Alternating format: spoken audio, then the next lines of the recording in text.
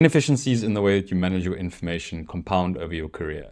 Think about all the time wasted looking for documents or searching for a note on an idea that you had, or maybe trying to make sense of scattered notes across a range of tools. Over the years, this adds up to an extraordinary amount of wasted time. This is where Tana comes in. Tana is a powerful note-taking application that allows you to manage, work with, and make sense of a large amount of information quickly. In this video, I'm hoping to give you a little bit of a glimpse of why Tana is so powerful and hopefully convince you to give it a try. The problem is twofold though. First, you actually need to commit to change before you even consider using another tool. Because let's be honest, there's already enough on your plate. Your daily demands are crazy. Business as usual takes up so much of your time. You don't have the time to invest in improving your system. But this becomes self-defeating. If you never invest the time, you're never going to create the free time or the capacity to actually take a step back. But if you are committed to change, maybe you have heard about Tana, or maybe you just found this because you are looking at improving your note-taking systems or the way that you manage your work. Your first thought might be shiny new tool syndrome, or this is too technical for me, or this is only suitable for tech people who spend more time organizing than actually doing the work. I'm here to convince you otherwise, because I think that Tana presents a step change in these note-taking applications. The high-level summary is that it brings the power of complex linked note-taking tools like Obsidian and Logseek into the hands of the average user with an excellent user interface.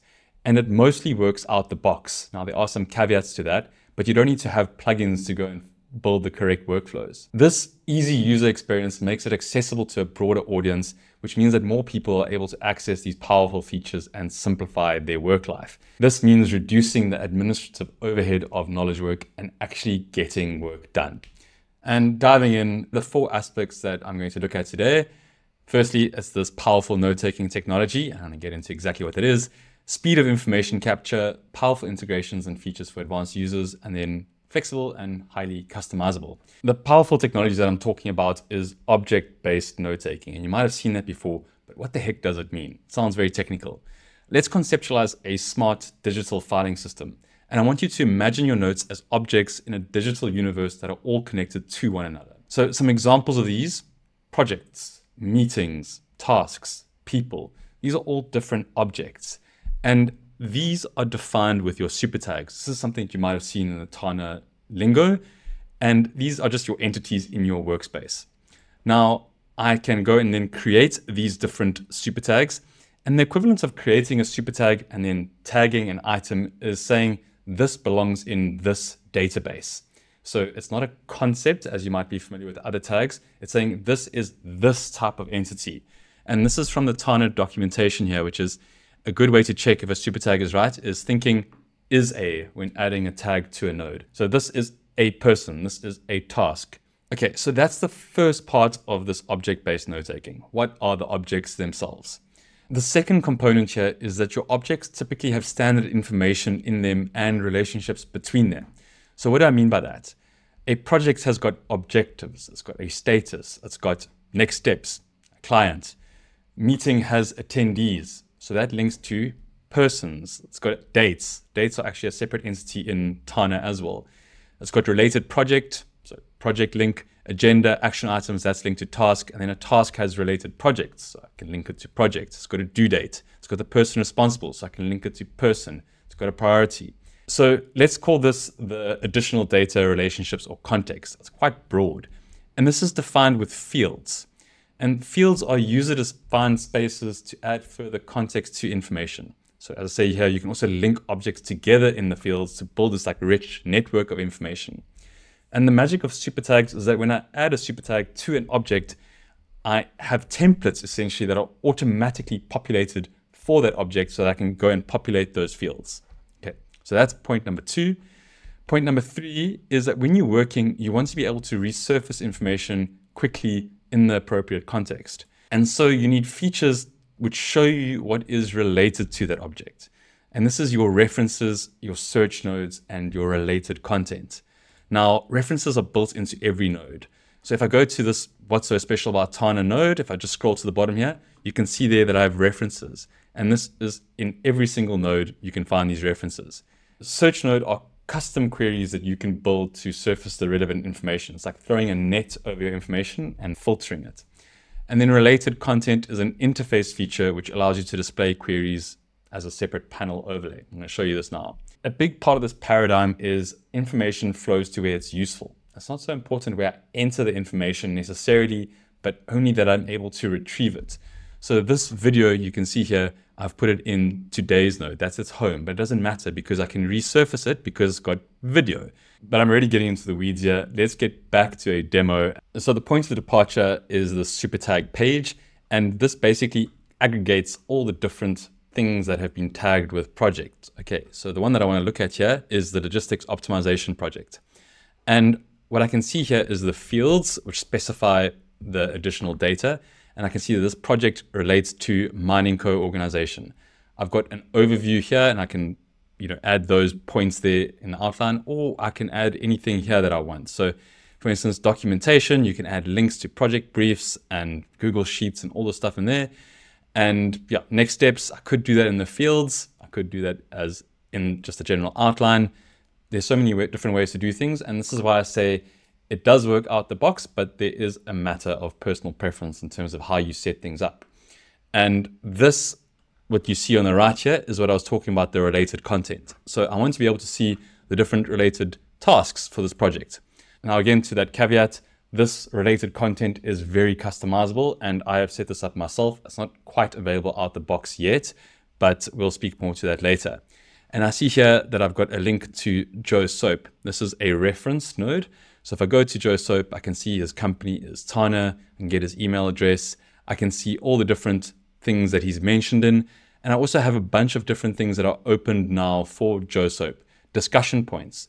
What does this mean? It means that I've added an item, let's just quickly look at there, which is discuss latest pricing proposal. And this relates to Joe Soap. So that when I go to Joe Soap's page, I can see all the things that are related to him. I can see things that I've delegated to him. I can see meetings that we've had, a whole bunch of information that is very easily accessible because all these different objects are so well linked. Why does this matter?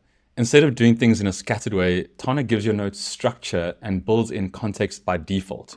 Everything is built into a unified workspace. Everything is available in one place, and that turns your disconnected notes into a smart, accessible system.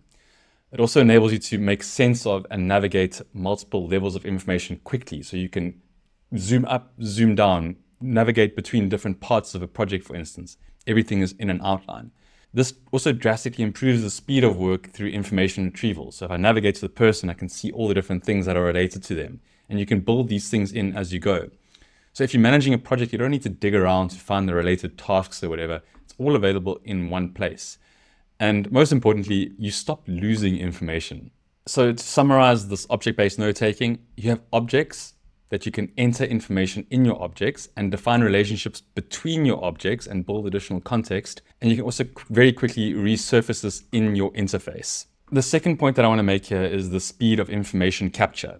And now a key aspect of note-taking is getting information from your brain into a trusted place quickly. And ideally, you want to reduce the friction of that as much as possible. And Tana are doing this predominantly through a voice-driven approach to work.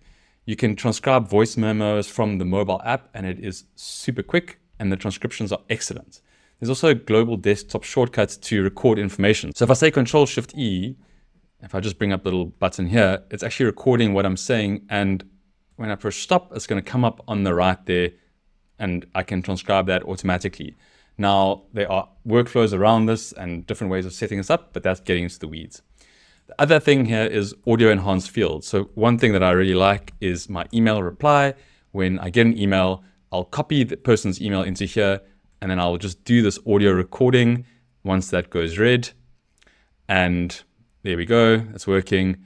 And then there's also some AI that I've built here that I can quickly prompt and output email, and then Bob's your uncle, very quick emails. And they're also focusing on building custom voice first workflows. So what I'm doing there might soon become something that's built into the app. I don't know, but for now, this works very well for me. The second thing is a daily note first approach. And this is something that's come in with a new set of tools like Roam and Logseek, where you always have a place to enter your information. And this reduces the friction of thinking, where do I put this? And it builds workflows around retrieval rather than location. So another thing I can do here is I can say shift click on this, and this shows a inline reference that I've now expanded. And the way that I like to think about it is as this daily journal. Like, remember your hardcover daily journal you used to have on your desk? You put your appointments in, you could just scratch random things. This is how I think about the daily notes approach, and it just reduces the friction of getting information in. Then you also have quick capture workflows. So you need to enter something quickly into your workspace. If I just say Control E, add this task, hashtag task, scroll down quickly, add a due date, and let's make it for tomorrow. Control E, and it's in my workspace. And it'll be resurfaced when I need it because of the different searches that I've got set up. The next one here is similar to the voice-driven approach, but it is the Tana meeting agent. So Tana has got a little bot that you can add to your meetings, which does automatic transcription and summarization of your meeting notes. It's a really nifty little tool and has saved me a lot of time already, just in terms of going back through old notes. Another thing here is working in multiple places at once. And you can already see here that I've got a panel opened up on the right. I can open another panel up on the right, and for me, and then close this panel. And I can also open this panel up on the top. And for me, the real win is being able to like drag and drop little nodes of information between different places. It's been a major boost to my workflow over the last few years whilst I've been using outliners. I love having multiple windows essentially within a window. So all of these are really geared around getting information quickly into your workspace so that you don't have to worry about the means of entering things in. And then you can always resurface that information through your tags or through your linked references. The third thing I want to look at is the powerful integrations and features for advanced users. Now, it's not necessarily that these are only for advanced users, but anyways. Tana has a native Google Calendar integration. As I said, no plugins required, and an Outlook integration is in the works. There's unfortunately only one way in the sense that it comes from Google into Tana, but it's still great. So for instance, if I go to my today node, I can see my tasks, but there we go. I can see that I've got an event tonight, which I need to go to. There's also a Readwise integration, so all your reading highlights will come into Tana if you set that up. There's a fully integrated mobile app. As of this recording, the iOS one is available, but the Android one is coming very soon. There's a keyboard-driven command interface. I can say Control K and do many things from the command line. So I can say find nodes, many different things that I can do. I can also go and build my own custom commands. And this is very powerful for advanced users. Admittedly, I don't use this very much, but to know that it's available when you need to do bulk type functions, very powerful. There's also comprehensive native AI integrations included in your subscription. This covers stuff like your transcriptions, and that automatic populating of fields that I showed, but you can also chat with your data. And if I just do this here and I go to a node and say, I can chat about that data, or I can ask a question, what is the capital of Norway? Because that is where Tana is made. There we go. So maybe you can cancel your ChatGPT subscription. Finally, point number 4, and this is where things might go off the rails because Tana is flexible and highly customizable. Tana is basically a platform tool. Any digital app that you work with is essentially a database with an interface. And Tana provides the building blocks that allow you to build your own custom workflows or essentially your own apps in your workspace. And you can build your own internal applications. So the Tana team uses this for everything. And you can think how this might replace a slew of other tools. So your recruiting tools, your time management tools, OKR, product management, etc. There's a whole bunch of things that you can do. So if you're familiar with a tool like Notion, you'll recognize this power in a tool that provides you with the building blocks.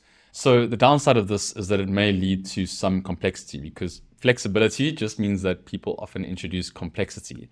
And this is also why there is a template ecosystem so that you can leverage the workflows that others have built. This is a bit of a shameless plug. I've got a template available which breaks down my different workflows, and I've made other videos on that, but I've since updated that template. You can access it in the link below, and there might be a discount depending on when you watch this. And the final thing here is that Tana will be putting a lot of work into making it easier for new users to get up to speed when working in Tana. So in summary, Tana brings together the power of databases, the flexibility of spreadsheets, and the detail of documents all into a single interface. Now, it's not all of these things in one, but you get the power of these different things to a large degree in one single interface. Admittedly, there is a steep learning curve, but once it clicks, I don't think there's any going back. I don't want this to become a plug for the course or whatever, but have a look below if you're interested in finding out more. And the final thing that I want to say is I love what I see on the Tana pricing page, which is buy back your time. For me, this speaks to the point that I made earlier, which is that we need to invest in our systems to improve our systems in order to actually get that time back. Otherwise, the chaos will always be there. Bringing this to a close, I hope you've enjoyed this video and have learned something new. If you'd like to try Tana, I have an affiliate link below, so I do earn some revenue from that. It's one of the ways that you can support this channel. Thanks so much, and let me know any feedback.